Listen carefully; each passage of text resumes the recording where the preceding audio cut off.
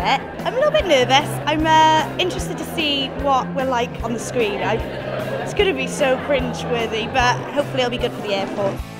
I hope that people will watch it and go, do you know, we are now going to leave Wales from Cardiff and we're going to return to Cardiff.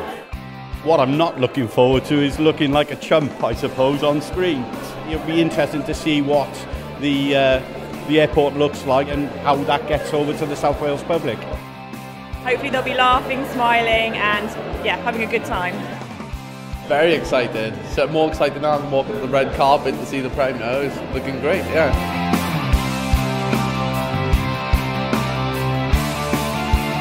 Thanks very much to everyone for coming along tonight, and it's great to be able to celebrate the launch of the documentary.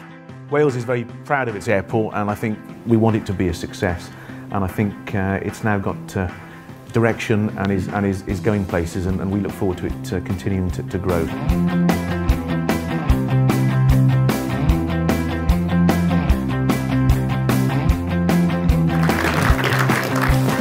I think you can tell from the reaction there that it's been so successful. Embarrassed by a lot of it, mind. It does look good. You see it every day, you become comfortable with it, and you see it quite differently when you're actually sitting there watching it on the screen.